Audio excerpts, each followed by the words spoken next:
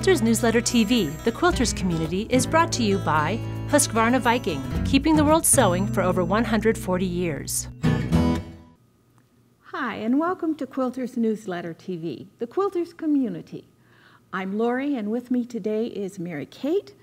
Mary Kate's going to talk to us today a little bit about improvisational piecing, Pam Rocco style. Pam Rocco style, indeed. And Pam she's been writing a regular column for us, her Words to Quilt By column, for a couple of years now, 3-4 years, and she's always talking about her process. It's very informed by improvisational piecing. She's really influenced by the quilters of Gee's Bend, for instance, or Gwen Marston, and people like that. And in every column, she writes about a particular process or a particular inspiration. And today we want to talk about her idea of a thumbnail sketch quilt. Right. Yes. This is a column that's in our October-November 2015 issue. And she talks about the value of thumbnail sketches, making something smaller as a test for something larger. And as you talk a lot about, like, if you're making a traditional block, make one block first. Right. Before you make all of them, before you cut all your patches. Right. So this is her version. And we chose to pattern out of the 4 quilts that she submitted along with this column. We chose to pattern Greek key. And she was surprised by that. She thought we were going to go for something a little simpler. That's interesting that she thought this was complicated.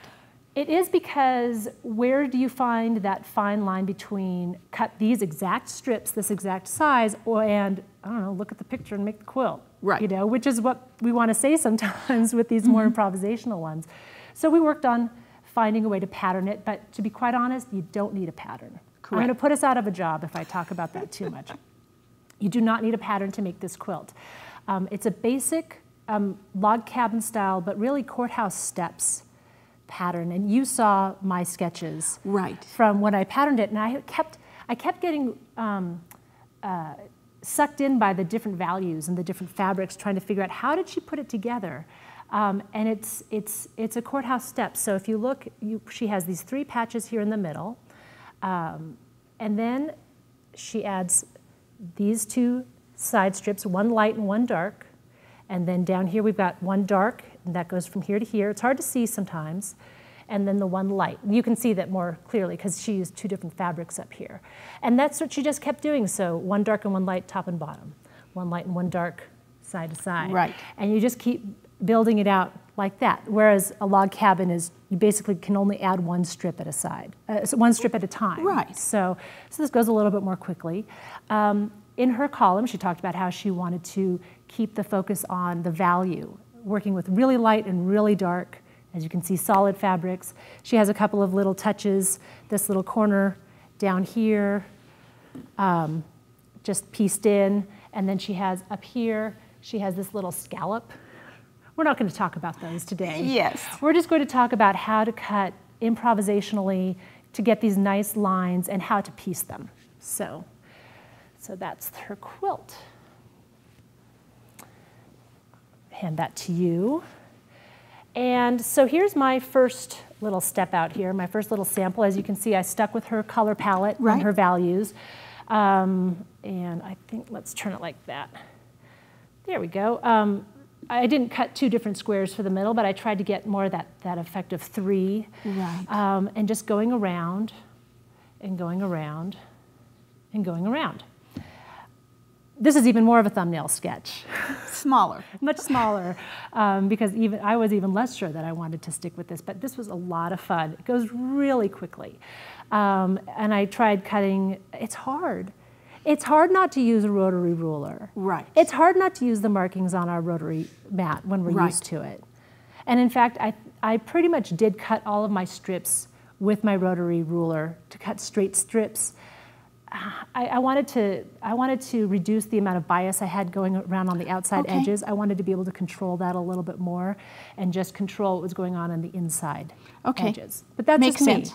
If you get more comfortable with it, you can just cut wonky strips and join them, but I didn't take it quite that far yet. That'll probably be my next step. So I'll put this over to the side for now. And then I thought, I wanted to work with some pre-cut 2.5-inch strips.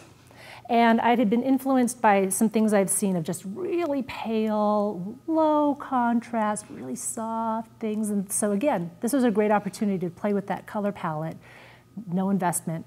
And the thumbnail sketch The thumbnail idea. sketch idea, exactly. And with the pre-cut 2.5-inch strips, that did a lot of the work for me. I started out with this one, and I had added these 2 strips. I was working on it one evening. I will blame this on my husband because he was in the other room grousing at the computer for distracting me. I'm sure it was all his fault. It must have been. But I realized after I added these 2 side strips that I had messed up the color placement. Right. This pink should have been down here, and the ivory should have been up here. Right. At that point, I turned off my machine, and I went to bed. And the next morning, I got up, and I did this one. And I'm much happier with it, and I'm still really intrigued by that just super soft color palette, so I'm glad I had this opportunity to experiment. Pam is great about, releasing you from the rules. So I thought, well, if her rule is light and dark, I'm going to break her rule. Showed you there, Pam, and I decided to go light and even lighter. So again, no rules. There's nothing. And really subtle. Super subtle, super subtle. And then I thought I wanted to play with prints, because again, she used all solids. I wanted to see what would happen if I introduced some print into this, because not a lot of us have a lot of solids in our stash these days. That might represent a small portion. A lot of us are drawn to prints and blenders, and what would that look like? So I still kept it fairly small scale. I used a blender, tone-on-tone blender, and then I used this dot. And I threw in the large scale dot in the center just as a focal point. And I like it. I do.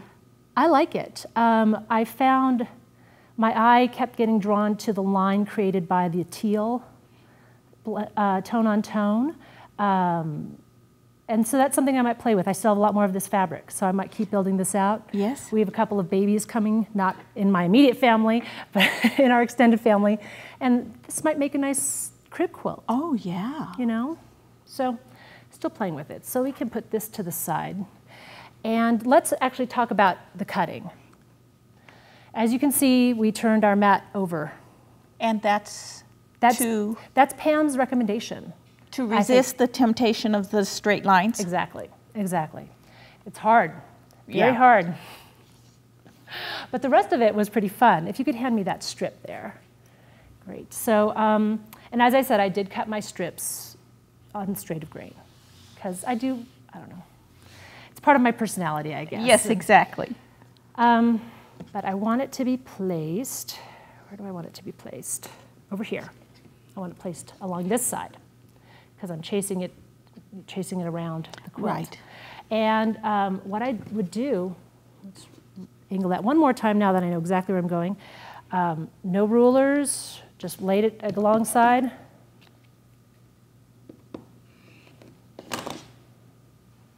Just like that. Burns for you right yes, there. exactly. And that was it.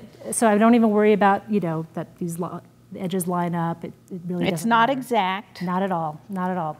So here's the next step, and this is the part that's fun, maybe a little scary, but it's really cool. So actually I learned that it's actually easier if I layer the pieced quilt top on top of my strip rather than putting the strip over the quilt top. And I just overlap them according to how much of the already pieced top I want to take away. Right. And I experiment with a lot of things, just cutting on an angle, like from corner to corner, and then or maybe more of a curve, this more sinuous lines or something. So let's talk about how to cut that curved line. Yes. First of all, I just busted this rotary cutter out of the packaging. So I'm counting on the fact that this is a super sharp blade. You really want that because you don't have the pressure of the rotary ruler, of your acrylic ruler there to hold things in place. So the less resistance that your blade, the less resistance your blade is presenting to cutting the fabric, the better. So you definitely want as sharp a blade as you can manage for this. And then you pick a spot, a little scary to do this on camera. Yes. And so I'm going to start kind of in the middle of the overlap. I've learned that when I started over to the corner, that was maybe a little harder to sew. Okay. So maybe more of a little bit of a straight cut starting out, and then just taking my time. And rolling your wrist to get the curve.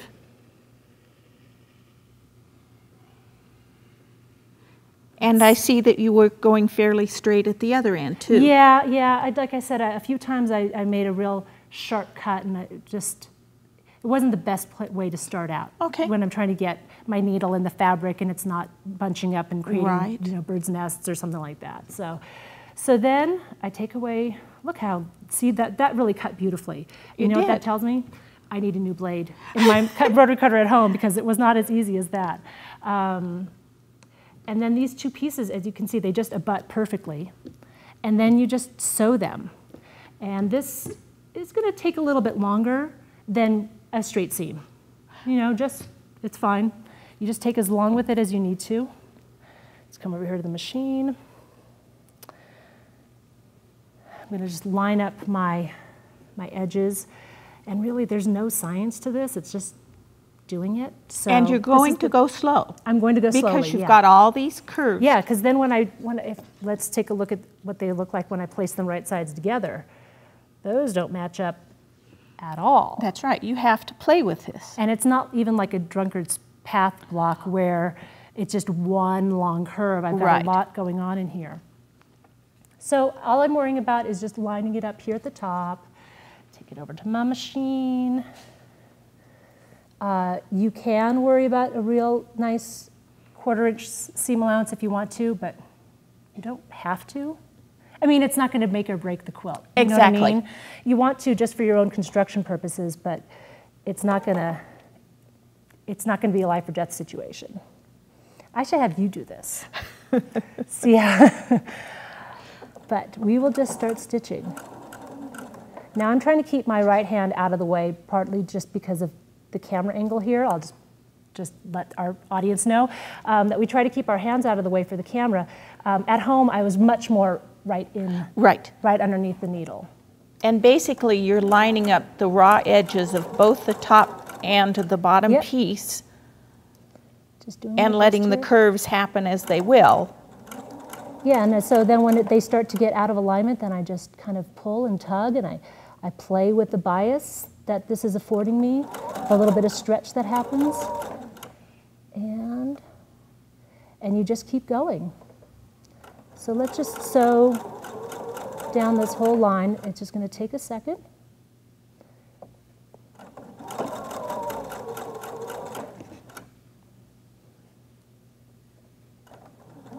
And notice that what's going on over here with this top piece of fabric, it's not laying smooth like it would be if you were sewing a straight seam. And that's not even something I'm even able to see, you know, from where I'm sitting, because I'm just looking at where, like a 1/2 inch in front of my pressing foot at this point. Right. So. Do you have your stitch length, the same stitch length as you ordinarily would? You do, don't you? Yeah. Although I have to admit, because I sew on a mechanical machine that still uses knobs for stitch length, I was sewing these samples and I was like, what's going on? And I realized my 3-year-old had increased it like to a 4. Oh, so you were basting it together. But I was like, you know, even if it were the real quilt and not just a sample, I don't know that I'd worry too much. Whoops. So that might be enough for us to see how well that's going to press out, rather than taking it all the way to the end right now. I think so. So let me cut the stitches. And then let's just lay this out here. And you can see already that it's actually going to press quite nicely. But even though there's this curve. Yeah. And even though I was not doing it under real circumstances here, where like I said, where I'd be much more underneath the needle and taking more of my time. But look at how nice and flat it is. Look at. So I think the key here is you want as large a cutting surface as you can manage, depending on how large you want to make this.